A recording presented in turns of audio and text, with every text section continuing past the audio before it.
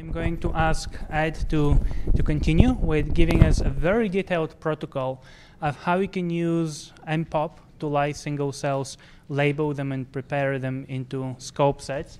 And while Ed is getting his slides up, I just want to say how much I agree with what Harris had to say about this field still being in the very, very early stages and having tremendous potential to improve upon both the data that we generate and also the analytical tools that we use to compensate for some of the weaknesses of analyzing these very, very lowly abundant samples. So Ed, I'm looking forward to your presentation.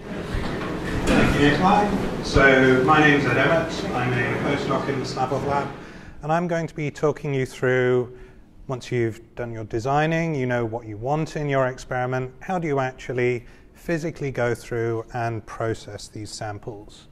So fundamentally, what are we trying to achieve here? We want robust quantification of thousands of proteins across hundreds to thousands of single cells.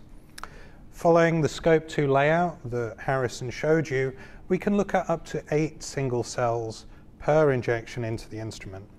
So what we need to do for a full Scope 2 experiment is we need robust and reproducible quantification across many, many different sets which we can concatenate together to get our single cell data set. Now if we go back to the Scope 2 plate layout, we have our carrier channel and our reference channel at the top. The carrier can either be prepared individually or it can be prepared in bulk, and your reference you really need to prepare in bulk. And then for your single cell samples, as described, we randomize this layout and we include control wells which include no cell but otherwise subject to all the reagent additions and treatment that our single cell wells are exposed to. You're going to keep seeing this diagram throughout this conference. And what I'm going to be focusing on in my workshop is this very first part here. So fundamentally, what are we trying to do? It's no different to what you'd be doing in a normal TMT experiment.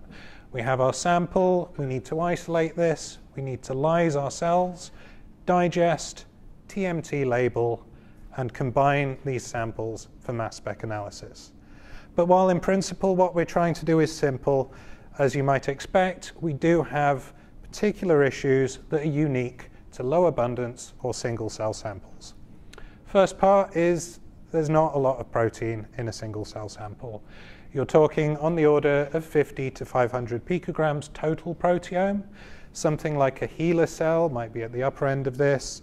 The monocytes we usually play with towards the lower end. So really not a lot. And for most of the Scope 2 protocol, you're working on the individual cells, not combined with the carrier yet. We also have to process a lot of cells to bring these all together to make a single experiment. This means we need to process tens to thousands of samples, and we're only adding our barcodes late in the process. We have to do our lysis and our digestion and our labeling first. So we really need this process to be robust. Now, what can we do to try and address these issues? In terms of low sample abundance, we can help address this by using small sample volumes, by reducing surface losses. What we can also do is use very clean lysis prep. If we don't need to introduce any reagents that are incompatible with the mass spec, then we don't need a cleanup step at the end to remove them, where we'd be losing protein. For the second part, making sure that our analysis is reproducible and robust, we've moved to multi-well plates, and we're trying to introduce as much automation as we can to remove manual sample processing errors. How do we accomplish this in our lab? And I stress this is exactly what we're doing. You do not necessarily have to use all this equipment, but I'm going to be describing exactly how we are processing our samples. You need a means of isolating cells. Every bit of data you're going to see our lab present has been prepared using a cell sorter just like you would find in any flow facility. This is not the only means of obtaining your cells. Manual sorting is another option, and there's also new instruments coming out. For example, the CellM1 instrument for microdispensing. Next, we use a 384 well. You could use a 96 well PCR machine. Standard water bath sonicator, lab vortex, and plate spinner. In our lab, we use a liquid dispenser. We find this really helpful. It helps us minimize our variation in sample prep. This particular one, Formulatrix Mantis, it was the most economical way for us to reliably dispense sub-microliter volumes to each of our wells and help minimize our volumes.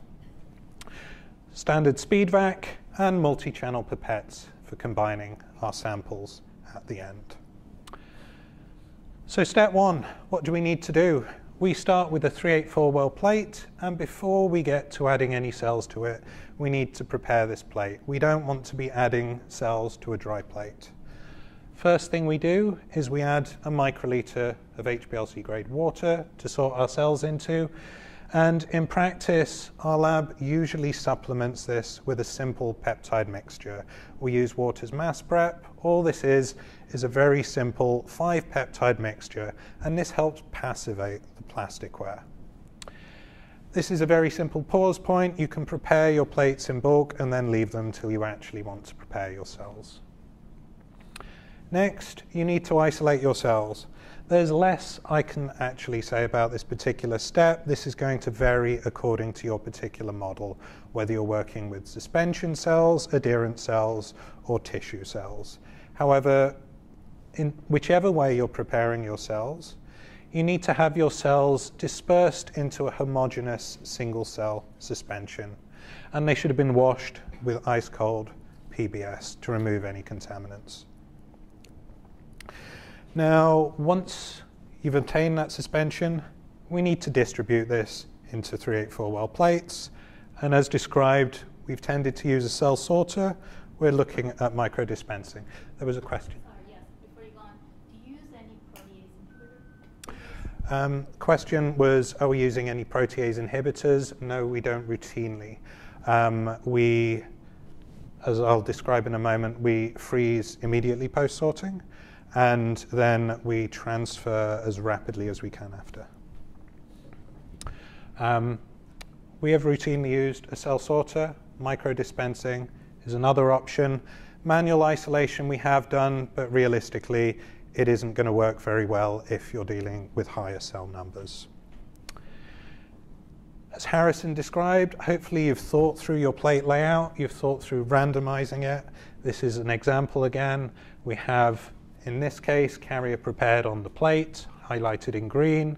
You have cell type 1, cell type 2, and control wells dispersed through the plate. Now, once we've sorted our cells, we lyse the cells through a combined freeze heat cycle. So we transfer these very rapidly to -80, where they're frozen. And this is a really useful pause point.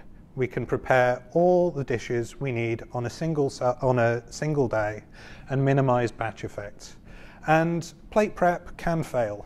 While you've hopefully calculated how many cells you need, if you're able to prepare extras, do. You don't have to take them any further in this process. But if you're able to prepare large numbers of plates in bulk, then if something does go wrong, you have spares, and you don't have to try and compensate for batch effects down the line. When we're ready to take a single plate further, and we process these plates one by one at this point, it's removed from the -80 and we transfer it to a 384 well PCR machine. And we try and do this as rapidly as we possibly can to minimize any biological changes to our sample or any enzymatic activity. And all we're doing is a 90°C heat step for 10 minutes. Once we've done this, we allow the sample to cool, and then we spin it down to collect any condensation from the lid. It's sonicated for 5 minutes in a water bath sonicator, and then we spin it down to again collect any liquid that is dispersed. Now we've lysed our cells, we need to digest them from protein to peptides. To do this, we prepare a master mix. I'm giving you the final concentration of the reagents. So we add 100 millimolar triethyl ammonium bicarbonate. This is a mass spec compatible pH buffer. We add trypsin at a final concentration of 10 nanogram per microliter. And the actual trypsin you add can be very important. In our lab, we use trypsin gold. If your supply of trypsin is dirty, that is going to have a major effect on the quality of your data. So if you want to use different supplies of trypsin, then that's something you'll need to test out to look at them. We then also supplement these samples with benzonase, which digests away RNA and DNA. We add 0.2 of this master mix using the liquid dispensing robot we've shown, giving us these final concentrations in our samples. Once we've done that, we seal up the plates and we digest for 3 hours. Again, using PCR machine. And at the end of this incubation, we collect everything in the plate. So we've lysed and digested our single cells. Now we need to actually label them so we'll be able to combine them. We use, again, liquid handler. If you're going to use a different model liquid handler, you should just check it is actually compatible with the 100% acetonitrile these tags are stored in. We had 0.5 microliters of TMT, and that's a 20 millimolar stock of TMT. That's a quarter the manufacturer's recommended volume. For those of you who regularly read molecular cellular proteomics, you may be familiar with the recent Zecker paper in there showing that you can actually reduce TMT levels and get good labeling efficiency. And that's certainly what we've found when we've looked at labeling efficiency in our lab. Once we've done this, we cover the plates, mix using a vortex, spin down, and they're left on the bench at room temperature for an hour. We then need to quench unreacted TMT. We use this by adding hydroxylamine, and we add 0.2 microliters of 0.5% hydroxylamine prepared in HPLC grade water. And this is incubated on the bench at room temperature for 30 minutes. And again, cover, mix, and spin down. Now we need to actually combine the samples, and there's a particular way we do this. So each of our single cells needs to be combined into scope sets. And these will contain a carrier, a reference, and 8 single cell channels. And the way we do this is, in this case, I'm adding a combined carrier reference channel, and you add that to your first single cell well, and then flush that through the individual wells. You want the carrier to be going into your single cell wells sequentially to help minimize any losses. Once we've done that, we then actually go and flush through all our wells with 50% acetonitrile to just maximize our recovery and collect any residual peptide material we have. Once we've done this, our samples are in about 20 microliters, and there's a lot of acetonitrile in there. We need to condense that down, so we transfer our samples to glass auto-sampler vial inserts. And the use of glass is something that we really found valuable. We see significantly lower losses compared to use of plastic. We concentrate these to dryness, and if you're going to run them immediately, then you resuspend in 1.2 microliters of formic acid. Potentially, this can be a pause point if you're not going to run these samples immediately. We then need to either store or run these samples. We transfer the glass inserts into auto-sampler vials, and these should then be spun down just to make sure that that 1.2 microliter sample is sitting at the bottom of the vial. Spin this down in just a normal 5 mil Eppendorf spinner, and then we can transfer these to either LC-MS for running immediately, or they can be stored at -80 until you're ready to run them. And we do recommend, if you're going to store them at -80, just don't resuspend them and store them dry, only resuspending just before you're about to do them. And last, get some great data. You'll be hearing more about this in Gray's talk. So I'll just summarize what we do in the protocol across 2 slides. First, we need to prepare the plates in advance. We don't want to sort our cells dry. We add 1 microliter of HPLC grade water containing simple peptide mixture. We sort our cells into these plates. You can use a sorter or some other method, and freeze these at -80 until you're ready to proceed. And this can and ideally should be done in a single batch to help minimize any batch effects that your cells may experience. Next, we want to rapidly transfer a single plate at a time to the PCR machine so we can heat lyse these cells. We spin down and cool the plate and sonicate just to help complete the lysis, and then we move to digestion, where we add 0.2 microliter of a master mix to each of these wells, giving us a final concentration in each single cell well of 100 millimolar TAB, 10 nanogram per microliter trypsin, and 0.25 units per microliter benzonase. Second part of this summary, we digest at 37 degrees C for 3 hours. We then add 0.5 microliters of TMT in 100% acetonitrile, and we use 20 millimolar concentration of these reagents and label for 1 hour. We quench unreacted TMT with 0.5% hydroxylamine and incubate that for 30 minutes. And we then combine our samples, and we do this in a particular way, taking our carrier material and flushing that through the single cell wells, respectively, minimizing any losses they experience during the sample handling. We dry the sample down to remove any acetonitrile and concentrate it, and then we transfer our combined samples to autosampler vials, which we can then either freeze until we're ready to use or submit for LC-MS analysis. Now, I've described this protocol exactly how we're doing it. How can you modify it if you maybe don't quite have the same kit that we have? The easiest thing to do is scale up some of your sample preparation, and this is useful anyhow for preparing the master mix. If you don't have access to a 384 well PCR machine, 96 well plates do work, though you will want to scale up a little bit. And if you don't have access to a suitable liquid dispenser, then you can do this all with multi-channel pipettes. The trade-offs with this are that higher volumes or less automation will result in higher sample losses or more noise. However, it is a perfectly valid approach, and we have had good data using this. It may sound funny from our lab, but not every experiment has to be a single cell experiment. There is perfectly good biology you can do with non-single cell methods. If you simply have low abundant samples, then you can prepare effectively a scaled up scope set if you're in the 50 cells per channel region.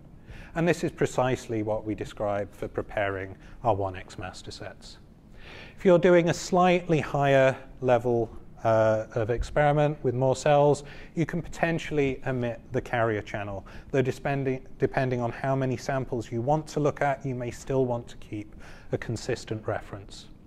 If you're using this for 1,000 cell samples, you no longer need the carrier, and you could potentially perform some basic fractionation, for example, stage dip fractionation, to maximize your identifications. At larger cell numbers, you may want to add the benzonase a little earlier in the process and sonicate your samples for a bit longer, just to help make sure you don't have issues from DNA sitting in the sample. So the references for this, we do describe this method in our new Scope 2 preprint. We do have a short link here, bit.ly/scope2. And this does build on the data from the original Scope 2 manuscript, which you can find at this link here. So thank you. I hope that's been helpful, and I'll happily take questions.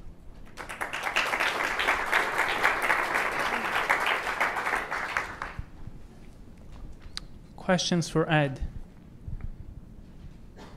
Yes, Nathan. So How would you know if, let's say, one of the wells ended up with 2 cells and not 1 cell? So 2 cells would be harder for us to tell than no cell. You do also get, obviously, large variation in size. If a cell's about to divide, that may be very similar. Currently, using flow cytometer, we are very stringent in our cutoffs, which is the main way we have to distinguish that. We are now using this CellM1 microdispense instrument. And what's nice about that is you actually get a little photograph of the capillary showing you where your cell was and then where it wasn't. So you can actually see the evidence that there was just 1 cell there. And much like modern cell sorters allow, you can also get fluorescent or size measurements from those individual cells. Again, great talk. Thank you so very much. Couple questions. The one volume I didn't see was, what's the volume coming off of your, bless you, your cell sorter? We expect, I think it's 30 nanoliters. 3 nanoliters. Yeah, we don't believe it's significant. Okay, so that's very low. So have you thought about 1536? Do you think there would be benefit to going to 1536, lowering your adsorptive loss even further? The smaller the better. Currently, our choice of 1 microliter for that first volume is, we are fairly confident in a 384 well plate using our cell sorter, we can get the cell to land in that volume. 1500 well plate, I think it'd be great. We don't trust our sorter that much. It is something that we're going to play with the CellM1 instrument, though, where we're more confident about being able to use those smaller volumes. Fantastic. And one last question, it's alternative labels. Have you done any work with iTrack labels looking towards a future where, say, you're looking to put this on a non-thermo instrument, such as the timsTOF Pro that Brian is pushing in the back of the room? With good reason. It's a wonderful, wonderful instrument. Or say, I see that Thermo Scientific is up there. Have you asked them to play with their new 16-plex? We haven't had any off them yet. We would love to get some of their new higher throughput labels. Certainly, the timsTOF instrument should work very happily with 6-plex TMT. We don't expect an issue there. We have not tried iTrack. We have only tried TMT in our lab so far, though.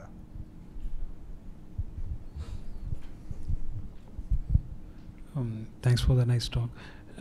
Do you have any experience in this fixed tissues for the sample preparation, fixed tissues? So we have only tried this with sorted live cells so far. We have not tried this on fixed cells. Personally, I think it should work, but that is not something that we have really tried. At what points we can introduce the steps to improve the release of proteins when the proteins is fixed with paraformaldehyde and all those? So at what points we can improve the release of the proteins from the tissues? Really, I think... Especially when you are not using DTT or any denaturation agents in your protocol.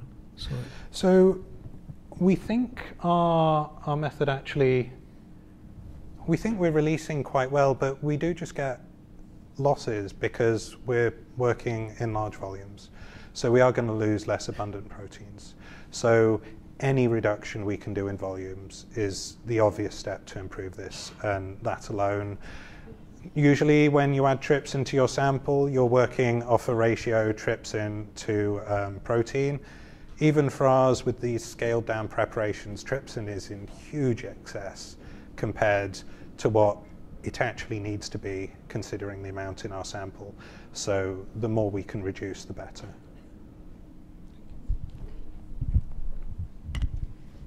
This might be a naive question, but it seemed like there was no real protein extraction from the samples, and you just digested the RNA and the DNA, and so all the rest of the cell contents are still in your samples.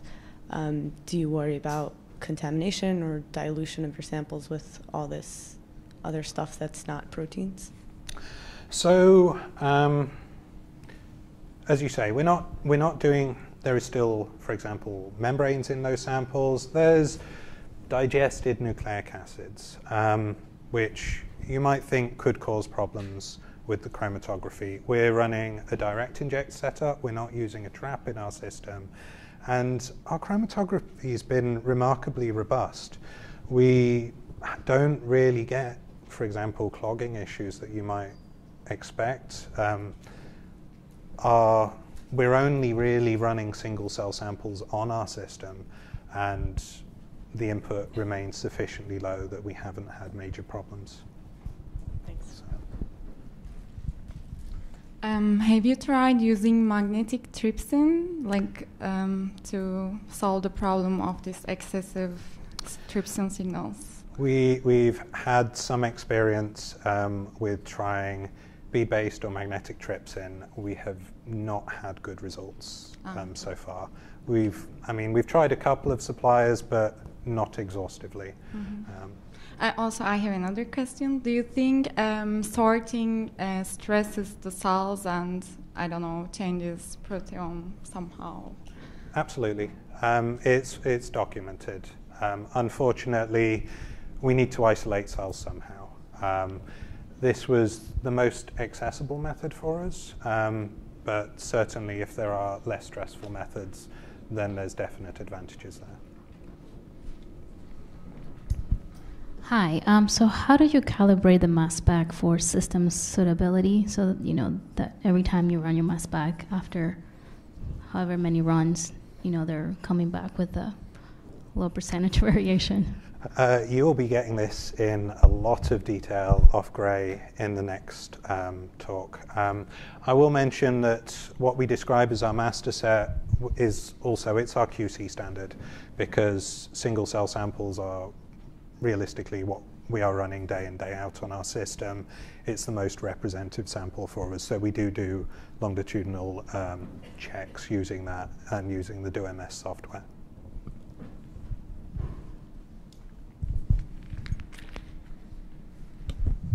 Thank you. I have two questions.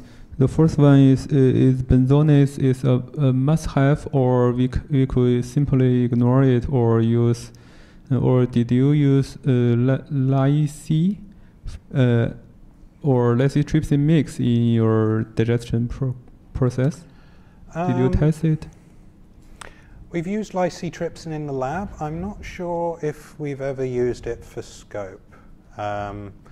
We don't routinely use, I don't believe we've ever used lysis for scope samples.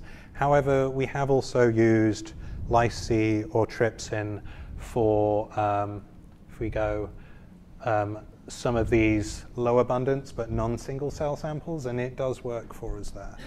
You will produce less miscleavages?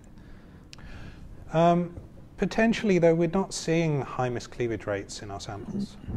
And for the benzonates, is it a must-have in the experiment? Benzonates to cleave the nucleic acid. Yeah. Is it a must-have in the protocol? Is it a must-have? We've done it with and without. It's one of the steps where we think it is in general helpful. It may be that if you don't do it, you just see a more regular failure rate on the column. It is not an absolute must-have, though. And you could certainly supplement it with other equivalent enzymes if you wanted. Okay. The sonication, depending on the power of it, should manage to share some of the DNA. Maybe less so for a water bath sonicator, though. And the second question is for the concentration of mass prep or other peptides. Yep. I didn't get the exact amount of peptide into each tube. Is it 25 picomole? We're adding, in that 1 microliter, it's 25 femtomole. Oh, okay. Thank you. Hi, I had a nice talk. A question about nuclear proteins. Have you had difficulty looking at them in this lysis step? With what proteins? Sorry? Nuclear proteins. We see good release of, for example, nuclear or other proteins. The details on that, I've not given you the reference, but it is this mPOP reference from Harrison, which was on bioRxiv from late last year, and there are figures which do describe that in detail. We don't see a problem releasing from membrane compartments. Cool, thank you.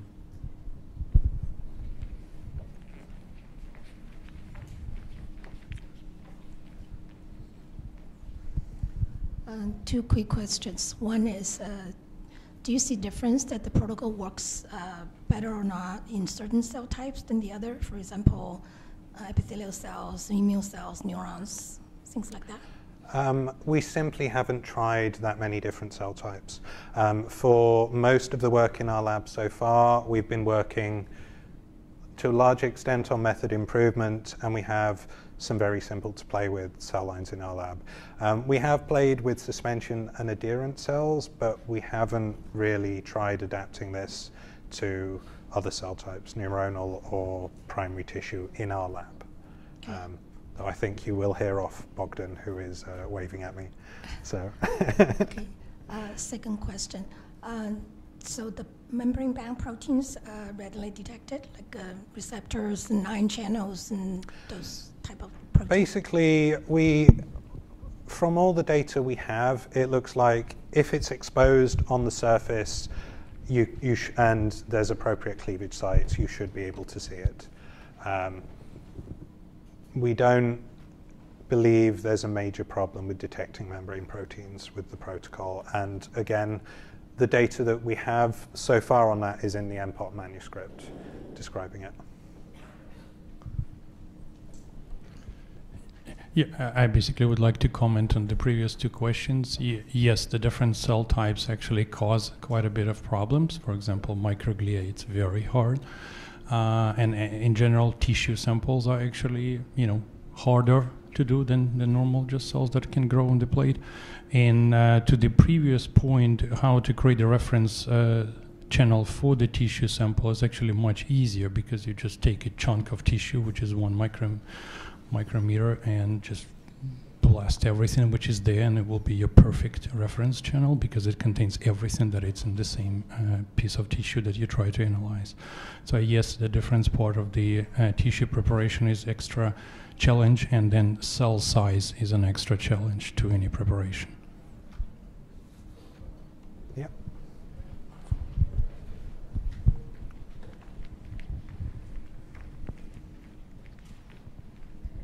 Very nice talk. I was just curious about the evaporation rate on your samples. So I assume you got a variation definitely there. So this is one of the reasons for using that 1 microliter minimum volume at the start. It's also why we find it very helpful to use a liquid handler, and why we do recommend that you do start increasing these volumes if you want to do more manual processing, which can take more time. Certainly, if you took too long processing these, that would be a factor.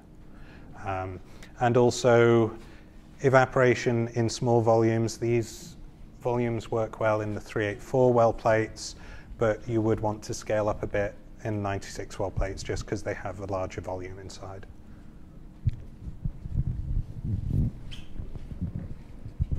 Do you think it's possible to do multi-omics based on scope mass, genomics and DNA, RNAs? And we certainly believe it should be possible. It's not working yet. So.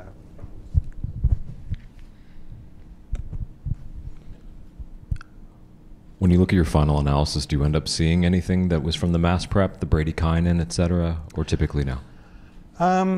We have tried looking at them. The mass prep peptides are actually really quite small, so some of them we wouldn't expect to see. Yeah, they don't fly that well. Yeah. Of the ones that are bigger, I think, yeah, you see one, but it doesn't cause us a major problem.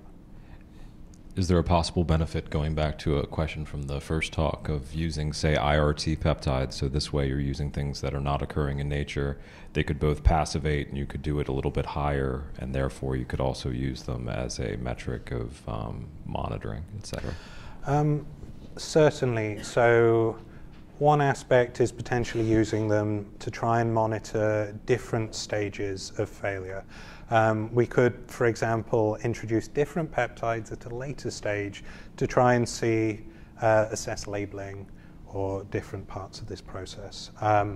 We have not optimized this extensively with which peptides we use. Mass prep was in the lab and it was working for us, but you could get other peptides, and we certainly don't believe switching to, for example, IRT peptides would cause any obvious problems.